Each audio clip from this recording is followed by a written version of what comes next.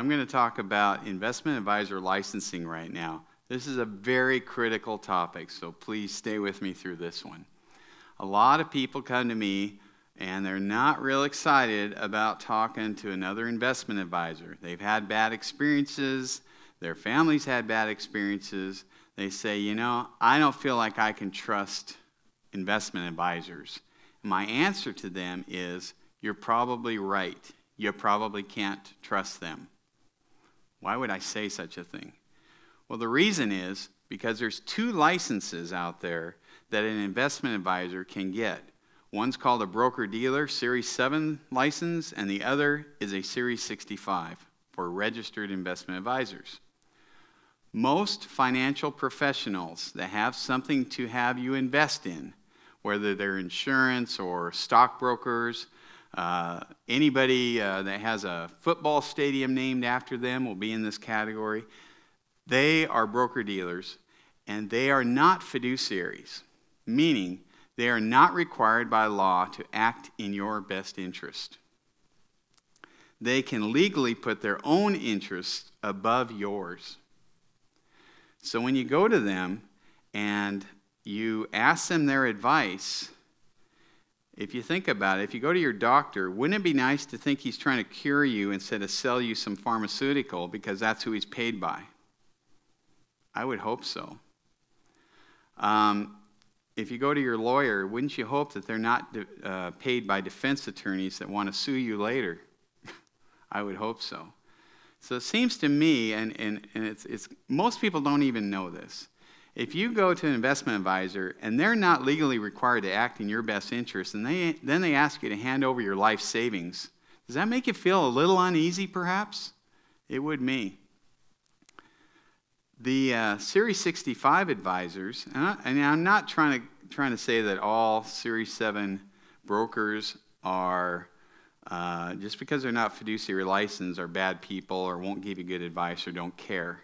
I'm just talking about the legal standard. The legal standard for a Series 65 registered investment advisor is that they are required by law to act in the best interest of their clients. So the way this differs, I got a couple of very easy examples for you. One is, let's say that, and I had one of my CPAs, he had a client do exactly this. She was a widow. She got a hold of her $2 million 401k plan from her husband.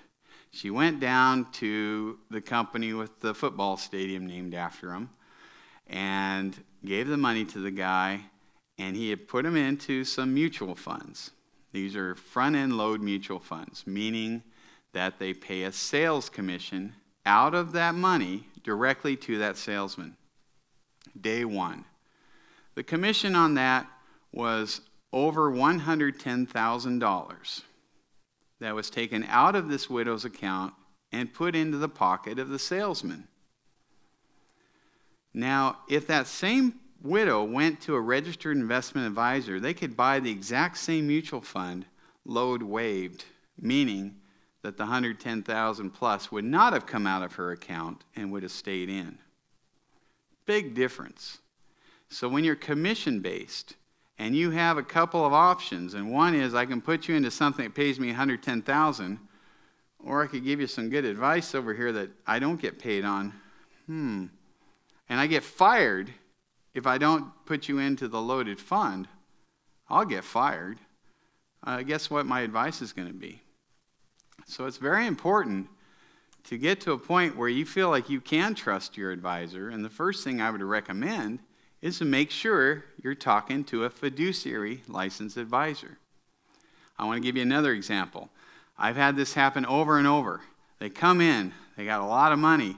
They say, Brian, I want you guys to invest our money. And I'll say, ooh, let's go through your financial plan. Let's look at everything you have.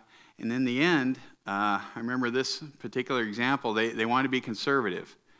And they didn't want to lose any. And so I said, okay, how would you feel about a 6% fixed guaranteed rate of return with no risk?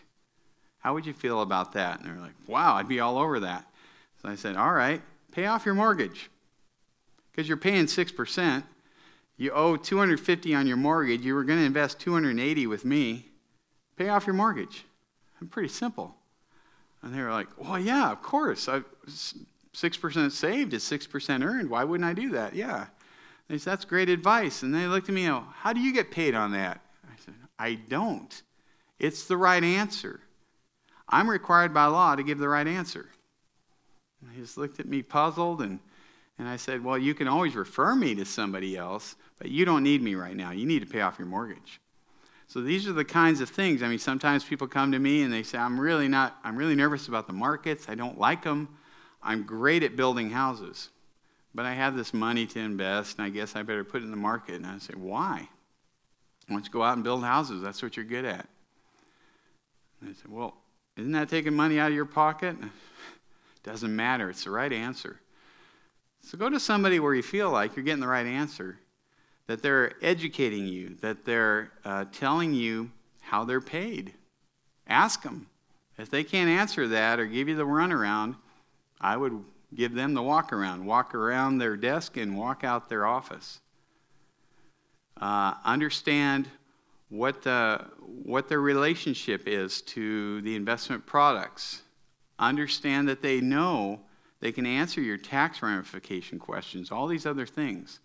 But the simple thing to make sure you understand is, are they licensed as a fiduciary, and are they required to act in your best interest? Most investment professionals are not.